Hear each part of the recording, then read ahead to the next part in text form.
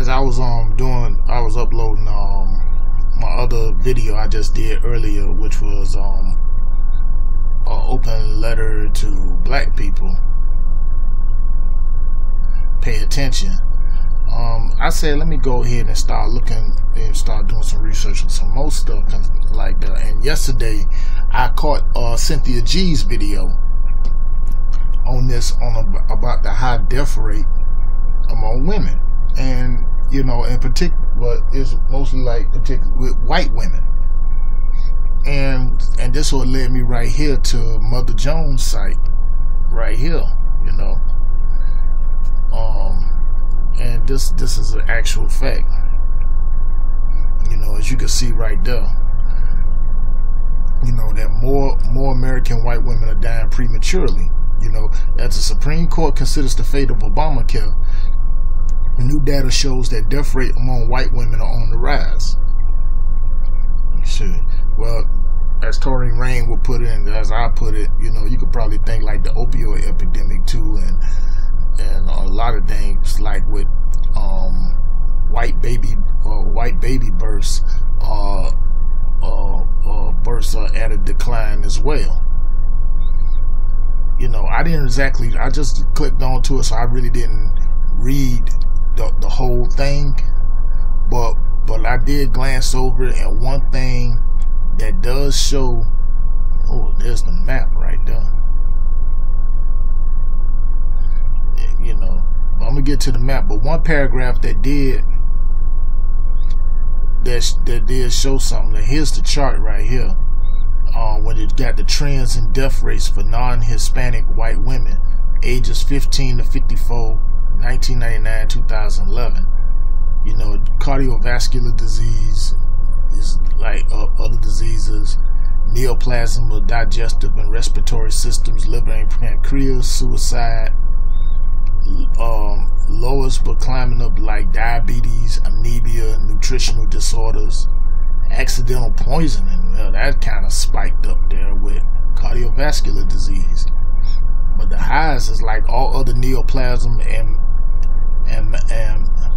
malignancies, you know, transport accidents, you know, homicide, yeah. But here's the thing, that's the data that's coming from, I forgot where that's coming from. Because here's something that's really interesting. That's from the Urban Institute researchers. Urban Institute researchers attribute, well, I'm going to put the link in the description. I'll just read a couple of paragraphs. The Urban Institute researchers attribute the rise in U.S. deaths among white women to a number of factors. The largest is the sharp spike in overdose deaths from prescription painkillers like Oxycontin, which jumped from 3.3 to 15.9% death per 100,000 between 1999 and 2011, an increase of a factor of 5. But even without the spike in drug overdoses, white women's death rates are rising. See, Oxycontin, that's what's used to make heroin. You know, and a painkiller like that ain't no joke. Now, as deaths from car accidents, breast cancer, murder have declined, women have died in higher numbers from more pedestrian healthcare problems, such as the flu and respiratory infections, as well as chronic illness linked to obesity, such as diabetes. Jason Whitlaw need to take a look at that. Kidney disease, complication of high blood pressure, and heart disease. Well, it's an old saying my mama used to say, you are what you eat. You know, which is like, you know, that could eat to a lot of these sugary snacks and all this other stuff like that. You know, cut down on that crap. You know, Mars candies, things like that. But see, it's only white women though. And you seen the chart. Now, the data does show some improvements, but namely among African American women who have long had sky-high death rates. Remember that? Their death rates, particularly from cardiovascular disease, that's gone down significantly. overall death rates for black women fell from 262 to 201 per 100,000. That's a nearly 25% decrease. Now those numbers are better, but still far higher than the rates for either white or Hispanic women. Now, the increase in death rates among white women suggests that the economic factors that have long affected their black counterparts are now hitting white communities hard, and there's no easy fix. And I just said that. You know, the Urban Institute author says that focusing on individual behaviors, like trying to get people to lose weight, are unlikely to succeed without a broader focus on improving the systemic factors like poverty, isolation that led to unhealthy behavior like smoking and poor diet. Now that's from the Urban Institute. But the thing is about it, you know, a lot of the things contribute to that. You know, the heroin and opioid epidemic is also a lot of cause of that too. And as well as a lot of the diseases, as you can see right there though. But I'm just gonna go ahead and keep this short. This is the reason why as you see now that you got more these white women that get out here and they be trying to go ahead and throw themselves, if not chase, after non-white men or whatever. And it's the same, no different than it is with white men as well, who try to get out here and want to try to pursue black women just to see them as pieces of meat or at a conquest or whatever like that, so they could put a quote-unquote feather in their cap. You know, because plain and simple, in their DNA, and that, you know, white people don't have like an immune system to fight it off. You know, the one thing that they want so bad, as the movie Get Out had explained, you know, black is what's in.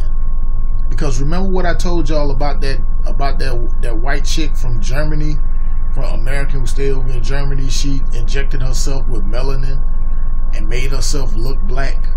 Let me see if I can find that, because that shit was crazy.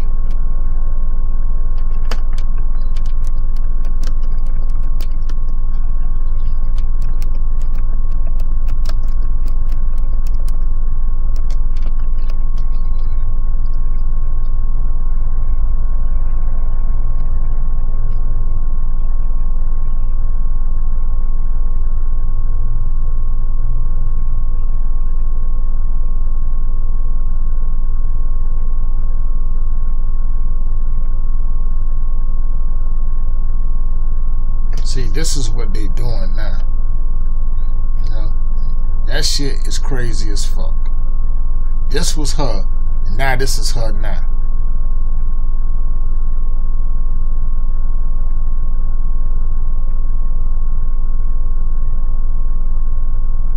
And as you can see, they're not the only ones.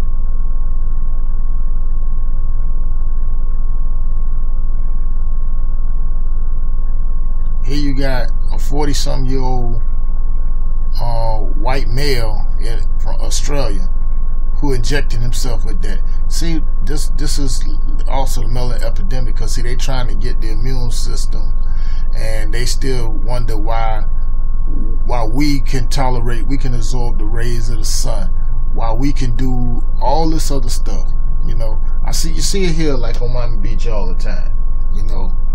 You know, white people out here desperately doing everything from tanning themselves naturally and, you know, going to tanning booths and all that stuff. You know, obviously they got that visit, you know, from anywhere else. Here you got, here's one right here. This was a white guy, you could tell. And he injected himself with melanin for 90 days.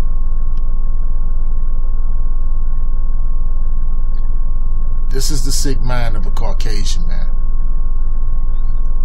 And see, they doing that just so they don't end up like this. And I'm going to show y'all something else. Let me show y'all something else. here's the chart of where it's at.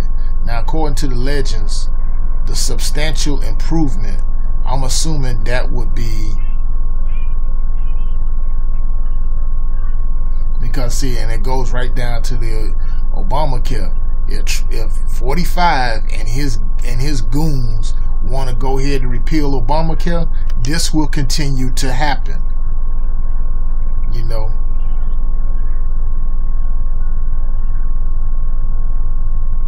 because look at the red where it's worsening at. All the red, the ones that's in the red, is worsening right there. And now you look at my home state of Florida. This is like around in Fort Walton Beach and around Tallahassee, up in northern Florida, central Florida, and even little pockets of South Florida.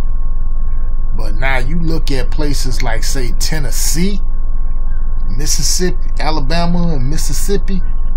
Well, Tennessee especially. Look at Tennessee. Good grief. Then you got here Louisiana.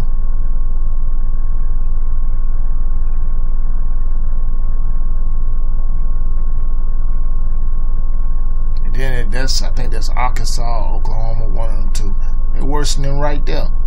But here, like Tennessee, Kentucky, West Virginia, all worsening there. Even up some of the northern states like Wyoming, all over through there. Now the blue is just substantial improvement, and the aqua, that's like minimal improvement. But in states like most of the southern states, large parts of Tennessee, West Virginia, whoo, forget it. But I'll leave a link in the description for y'all on this. But, you know, like I say, I don't feel nothing as far as I'm concerned, because guess what?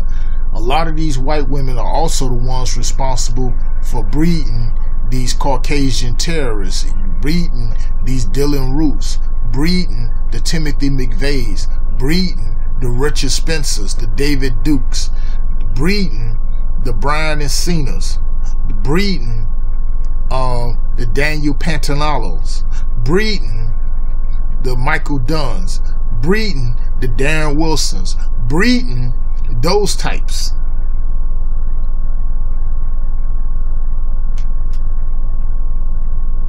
That are committing terrorist acts against indigenous peoples here in the Americas and abroad, and as well as also other indigenous life forms. You know about the video that Taurine Rain showed that's been circling around about, you know, a couple of white women running for their lives in the Serengeti somewhere in Africa, and we wondering what the hell was chasing them, and it turned out to be a pissed off bull giraffe. A giraffe. What the hell do they do to piss off a giraffe? Because, like, you learn from them, learn from our animal counterparts, man. Learn from them, who we coexist and live well with.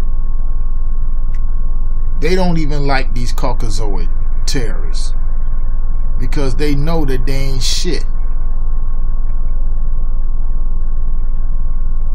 But like I said, I don't feel bad about this. I don't feel bad because they got so much stuff going against them. Oh, let me put out the most obvious one: white on white crime. Yeah, and it's like 7 more others that's leading to the decline of white people. This is why I constantly and I always say, you know, let nature take its course. You know, my people, y'all gotta understand. Don't be getting all upset and get caught up in your emotions about 45 being in office and all that. We got bigger things we got to worry about. You know, this is nature taking its course, because they done messed this world up so many times, too many times, and this is nature passing judgment on them, and it continues to do so. But let me know what y'all think about it in the comment sections. I'd like to hear y'all opinions or y'all facts or something that I may have missed out or whatever. I'll leave the link down in the description for y'all to go ahead and read this, and I'll be back